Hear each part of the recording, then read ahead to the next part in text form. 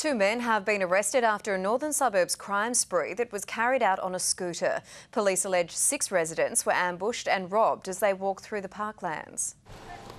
Mounted police combed Salisbury's Pioneer Reserve after the 6th terrifying robbery in 24 hours. It's very scary. Doesn't make you feel very safe at all.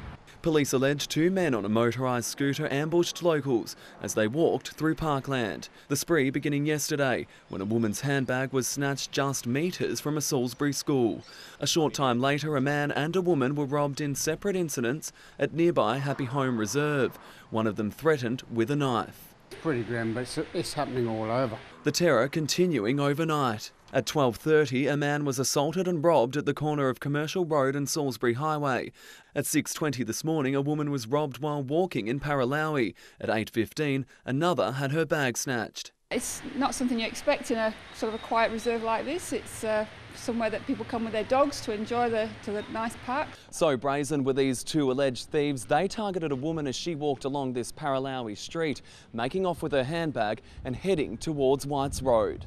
Nearby resident Steve Sander says the streets are no longer safe for his family. I always ask them to take the dog with them if they can. Yeah, scary stuff.